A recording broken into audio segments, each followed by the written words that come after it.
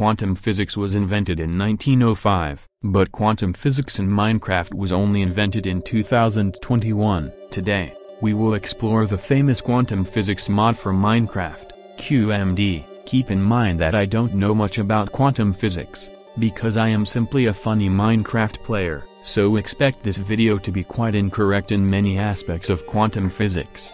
This will make certain people quite angry, including my physics teacher, who has worked at CERN.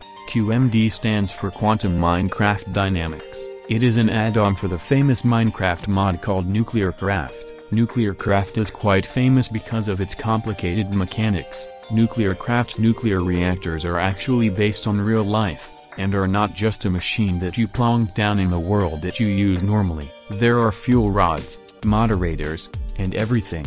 It isn't 100% realistic, because there are fuel rods made of redstone, because this is Minecraft, but it's pretty close. Quantum Minecraft Dynamics was made by the famous schizophrenic Latch_01298. Just by looking at the wiki, we can see that this mod was made by CERN itself. There is a literal particle accelerator in this mod, which makes sense, because this mod is about quantum physics. The only video guide about QMD is in Russian, so it is pretty clear that we are heading into some pretty obscure shit today.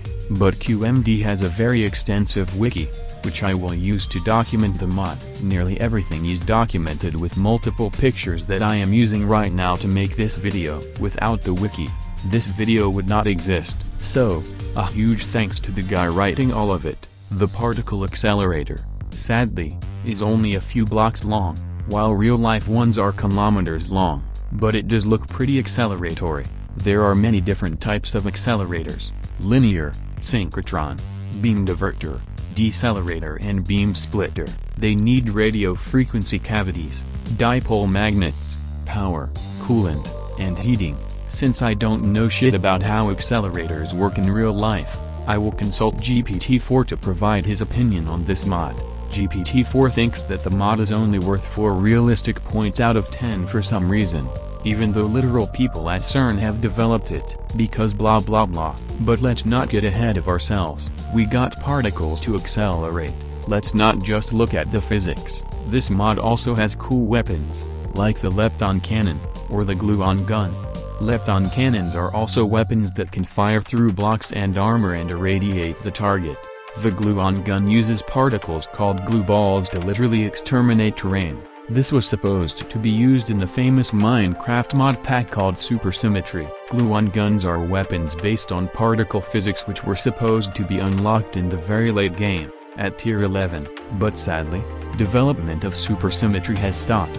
The nucleosynthesis chamber is a very large multi-block that requires a heater, beam, and plasma nozzles, and a vacuum chamber. This multi-block uses fluids, particles, and energy to create other fluids. So, this thing is a realistic creative tank.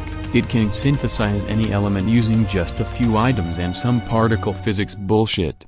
This machine was one of the end goals in supersymmetry, making it possible to create every element in the game at will. Quantum Minecraft Dynamics also contains the world's most expensive thing, antimatter.